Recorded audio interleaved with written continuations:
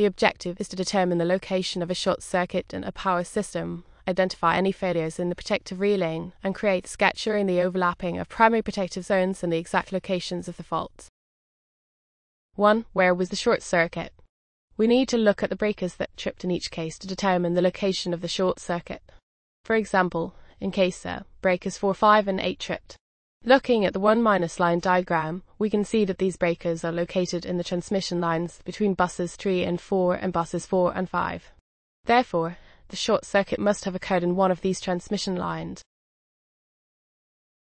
2. Was there any failure of the protective relaying, including breakers, and if so, what failed?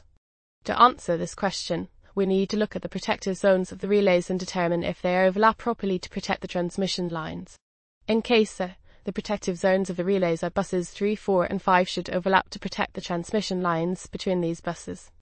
If the relays and breakers are functioning properly, then the tripping of breakers 4, 5, and 8 indicates that the protective relaying worked correctly. 3. Draw a sketch showing the overlapping of primary protective zones and the exact locations of the various faults. We can draw a sketch to show the protective zones and the location of the fault in case.